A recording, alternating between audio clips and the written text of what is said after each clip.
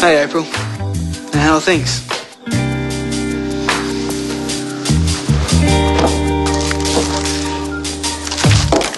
Maybe if I have a shower first. I suppose I can't be too picky. I mean, there's not a lot of things in Summer Bay which do meet my criteria. Just don't want to spend your last year on Earth working in a bait shop, I understand that. Well, as far as the bucket list goes, it's not a very sexy one, is it? No, I'm sympathetic, but you know what, Marilyn? It is a very pretty place and it could be a very good distraction for you. Oh, what? Selling all those poor little sardines as bait, knowing that they used to be swimming around happily in the oceans? Don't think about that, do you? Just think about the things that aren't alive, like rods and string and hooks and... What, instruments of death, you mean? Yes, that's nice. Just sell them to people who don't fish or can't fish, like Al. Look, Miles, I know I promised Mr. Stewart that I would go and look at the place and have a think about it before I made my decision, but I just don't see that there's going to be anything there for me that's... I'm going to have to tell him I can't do it. Oh, okay. Well, you just do what you think's best, Marilyn. It's just a shame that the guy who worked there before took off the way that he did. If Alf can't find someone he can trust, he'll probably have to shut shop altogether. I didn't say that to make you feel guilty or anything. I wasn't aware that that was the situation. Business must not be very good. It's really bad. But, you know, don't let that influence your decision. Oh, no, I won't. I won't. It was rude walking out like that. I'm going to have to apologise to your parents when I get home. They're not going to be here that long. It's not that. Honey, if you don't tell me what it is, I can't help. It's starting to hit me. You know, the reality of getting married. I mean, we haven't even started organising the wedding yet, and already there's major drama. And the thought of everyone getting involved, my head hurts just thinking about that. And there's your parents and my parents, and they're going to be fighting, and there's going to be all this noise, and it's just way too much to cope with. And I've got palpitations just thinking about it, seriously. So what are you trying to say here? Huh? Oh, no. I'm not trying to call off the wedding. That's not what I'm saying. You know what? I just don't want to argue about the cars and the photographer and the wedding dress and whether I should invite my third cousin Nick because he invited me to his wedding, even though I barely know him, or worrying about my auntie drinking too much and yelling during the speeches. And see, here I go again. See, my head just hurts thinking about it. Then don't. Stop thinking of it being such a long list. Look, we will get through this. We will make sure that it isn't a drama. And we'll take it one step at a time. Honey, sweetheart, seriously, as a veteran of 2 weddings, I really need to tell you, dream on. Here we go. Now, whatever else is going on, tonight I want you both to put it right out of mind. Understood?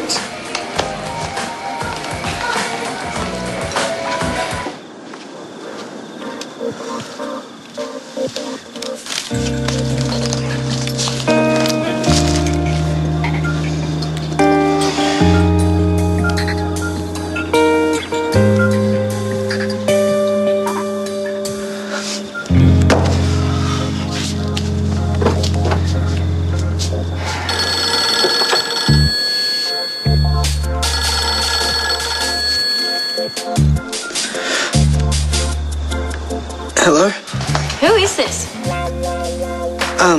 April, it's Xavier. Why do you keep ringing me and hanging up? You calling you too scared to say anything? No, I didn't.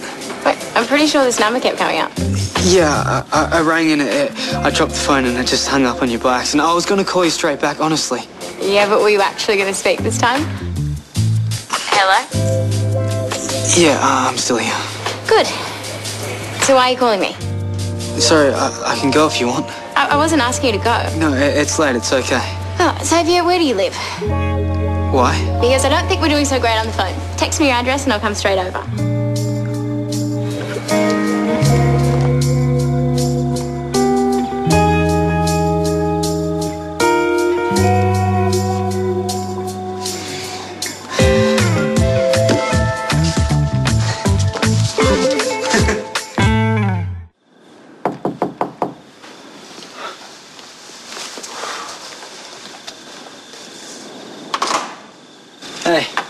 come in. You just had a shower?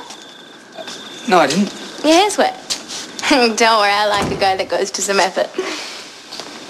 Just so you know, my mum's going to be back from a conference any minute. Thanks, I was going to ask you about that. I'd really like to meet her. Well, there's a couple of things I'd like her to know about you. Are you serious?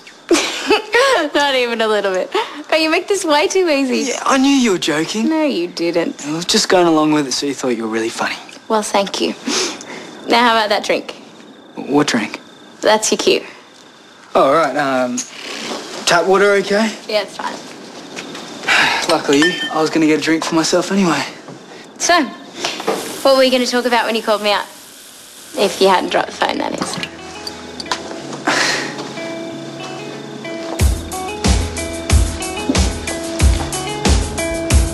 Maybe Irene laced my food with some sort of sedative. Or either that or she was right. All I needed was a good dinner. Or some time out of the chaos.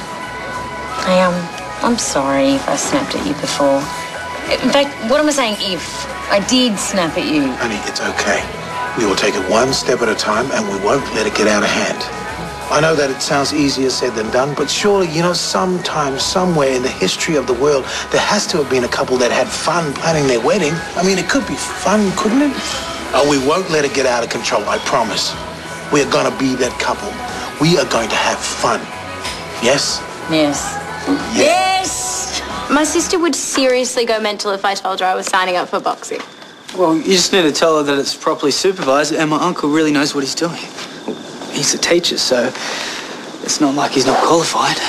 And I'm going to be there as my uncle's assistant, and I've had a bit of boxing experience that I'd be happy to pass on. Why'd you tell me that? Just in case I needed more of an incentive? No, I'm just saying that it's going to be supervised properly. You already said that. I know, but that's what you can tell your sister if you wanted to join. Well, I think maybe I do. You've done such a good job selling it to me, how could I say no? Are you serious? Am I ever not? So for about 95% of the time. Ooh, that's harsh. No, truthful. Hey, you can count me in, and yes, I do mean it. Sign me up. So, in other words, you'll do anything you can to annoy your sister. No. That's not the reason. I better get home anyway. So what's the reason? Why do you want to do the class? I'm sure if you think about it for long enough, you'll figure it out. Thanks for the drink.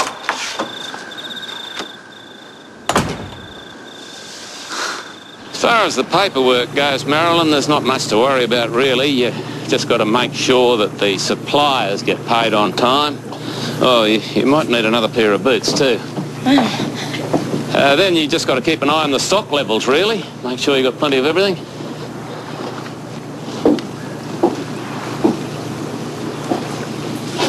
I'm flogging a dead horse here, aren't I, love? You're not even remotely interested. I'm really sorry, Mr. Stewart.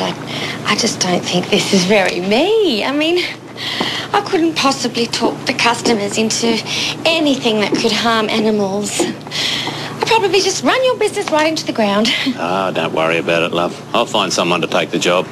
I shouldn't have pressured you in the first place. But what's this, up here? Well, the office. Yeah, is that all you use it for? Well, yeah, I mean, it's full of junk at the moment. I really should clear it all out. Well, yes, I think you should. I mean, this room's got a lot of potential. You reckon? Oh, yes. I mean, if we cleared all of this out of here, Mr. Stewart, I think we could make something really fantastic happen. Well, like what? Well, for what I'm about to suggest to you, I really need you to keep an open mind. That's right. You need to calm down, all right? You're taking this the wrong way. How much clearer does he need to be? If we're not wanted, we're not wanted. We're not going to stay here if we're in the way. Well, what's going on? I'm sorry, I didn't realize. Apparently, sometimes I can be intense. Mom. Elijah, please. I'll organize our flights now. We'll be out of your hair as soon as we can. What? We're very sorry. Elijah, what's going on? Well, I kind of told them that, that they needed to take things down a notch, not to be so intense. And? And they